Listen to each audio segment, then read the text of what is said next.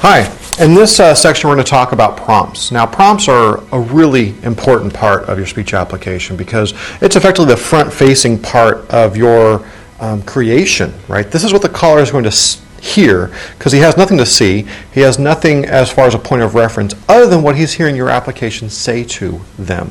And so, in fact, it is the most important thing about your app. Now, if the callers don't understand your prompts, your application is not going to do well. If your prompts misrepresent what your application is supposed to do, your application isn't going to do well. So the first thing I want to say is don't worry about making them perfect right off the bat. Through the process of experimentation, you'll find that your applications grow with your application and represent your application very well. Now, along the way, there are a couple of guidelines that will help you make your application great. Now, the first thing is that prompts need to elicit a predictable response from the caller. And this is because with speech recognition, you have to be able to predict what the caller is going to say. And I mean exactly what the caller is going to say. There's a little bit of fudge room, but in general, when the person says, "I want a cheeseburger," right, you need to know that they're going to say, "I want." Or you need to change that prompt so all that they say is cheeseburger.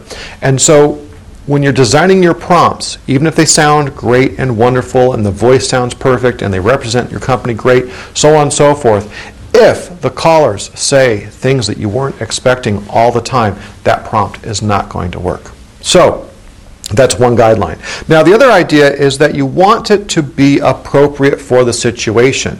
Right? Now, I don't want to have a bubbly person helping me with my banking transaction, because if I have a bubbly person helping with my banking transaction, I don't have the warm and fuzzies about it.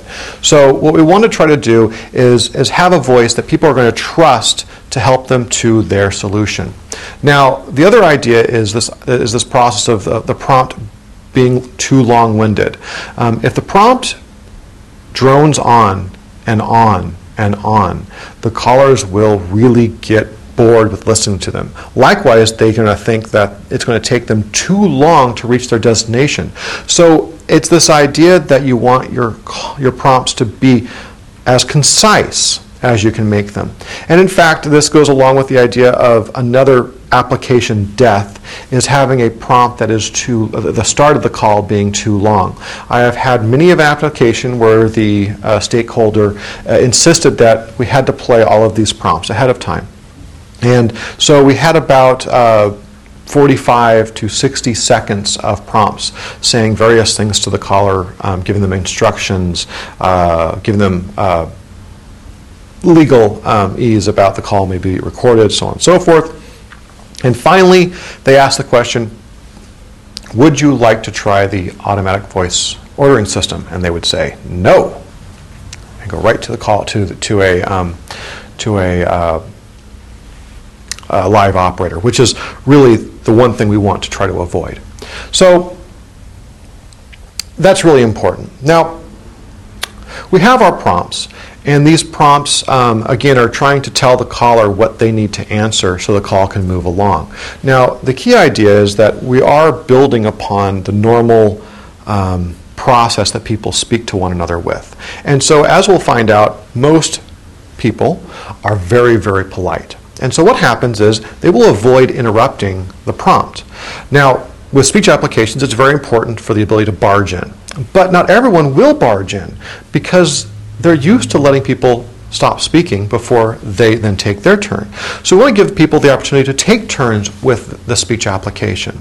Let me give you an example. Let's say I have a call router and I want to give the people an opportunity to tell me the first and last name or a department as soon as they can. So I might have the prompt be like this. Please tell me the first and last name of the person you'd wish to speak to, or you can tell me a department. Departments that are available are sales, marketing, technical support. Now, what I've done is I've given the caller a chance to take a turn and tell me what they want before I start going into a list of possible choices. This helps give those people that know what they're doing a chance to speak up, use the application, and move along without having to listen to the whole thing. Now, this, in effect, is an idea that you are trying to achieve the same kind of speech patterns that people have with each other.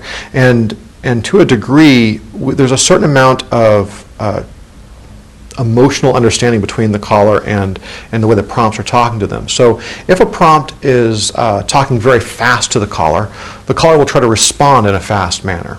If the prompt is slower, the caller will feel like they have more time to answer it. So it's very important, if you're going to ask the caller a difficult question, that the prompt slows down so the caller does not feel rushed. Because when a caller is rushed, they have a tendency to stumble over their words, and that's terrible for speech recognition because it will decrease the confidence score to the point where either we're going to throw it out, or we'll do a confirmation, or we'll just get it wrong. So we want to take care of that. Now, another idea is that you are trying to build this process of making a connection between the caller and the prompts.